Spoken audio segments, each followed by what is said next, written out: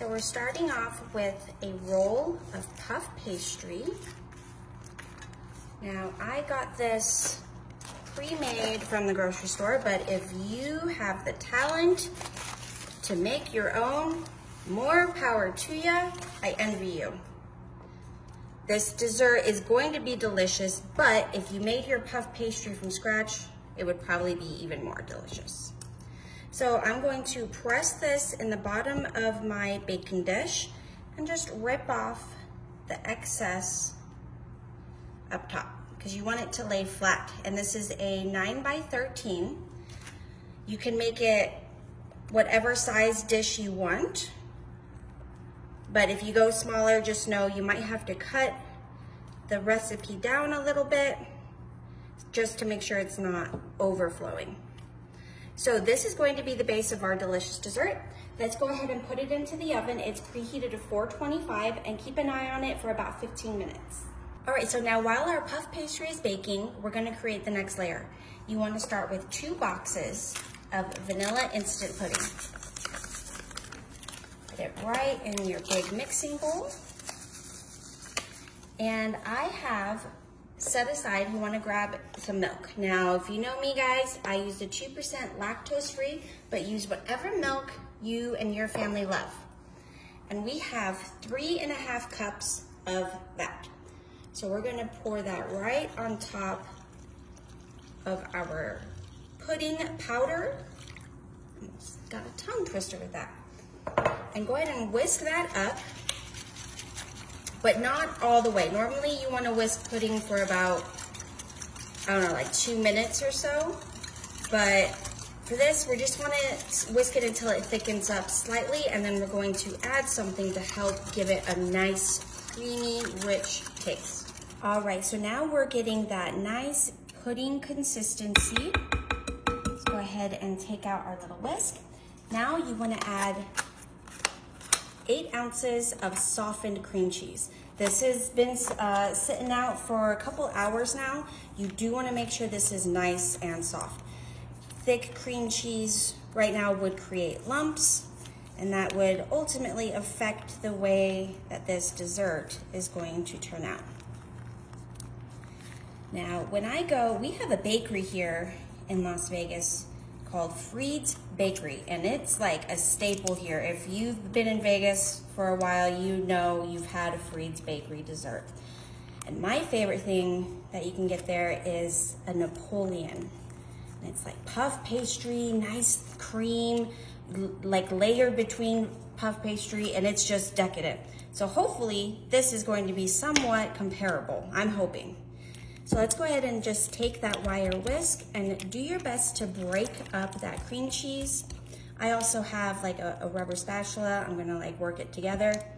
If you have a hand mixer, bust that out right now. That's really gonna help in this process.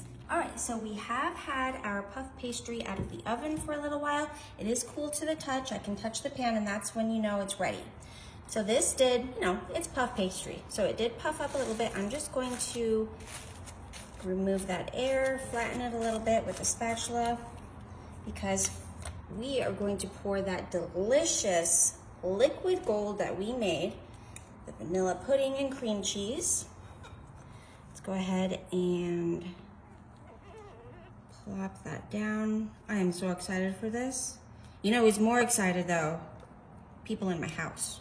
Whenever I make cakes, they get so excited. I love a nice, easy, I make some no-bake cakes. If you ever watched one of those videos, you know people love a nice and easy dessert. And this is almost a no-bake. We just made some puff pastry out of the little container, so it's not too difficult. And now we're just going to spread that pudding. I do still have a few lumps in there, but that's okay.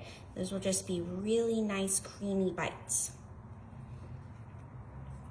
Spread that over as much puff pastry as you can, but it's all right if you don't cover every little corner like these raised bits, because we do have one last layer that we're gonna add. And some Cool Whip. So this is actually a 16-ounce container and you only need 8. So so I'm gonna use about half. I used my hardcore math skills for that calculation. And if you add more than half, that's all right. There's nothing wrong with a little more whipped cream. My dog would definitely agree with that statement. And we're going to lightly spread that. We'll do our best not to lift that pudding layer. Nice and light, fluffy top coat. This looks like a cloud. I'm so excited to try this. And you can go ahead and decorate this if you want some sprinkles, but I am just going to try my best to replicate the way a Napoleon, or I think it's called a millefeuille. I think I'm saying that right. Am I saying that right? Maybe? Millefeuille, those desserts are just so, so good. Oh, that's right. Got some on my hand. Hold on, guys. Everyone gets mad. I'm gonna wash my hands. Hold on.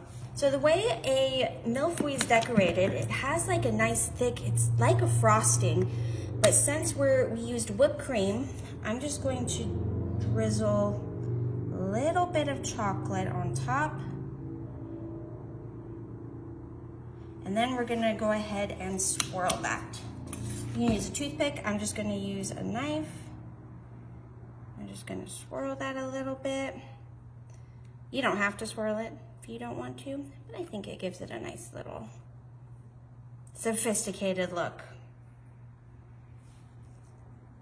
And there you go. This is our puff pastry cake. That looks really good, but we won't know until we dig in.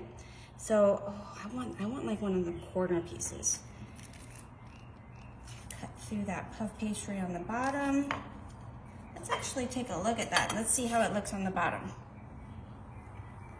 Oh yeah, that looks good. All right, get that. Oh yeah, whew. This is gonna be really good, I can't wait. Okay, let me grab a fork.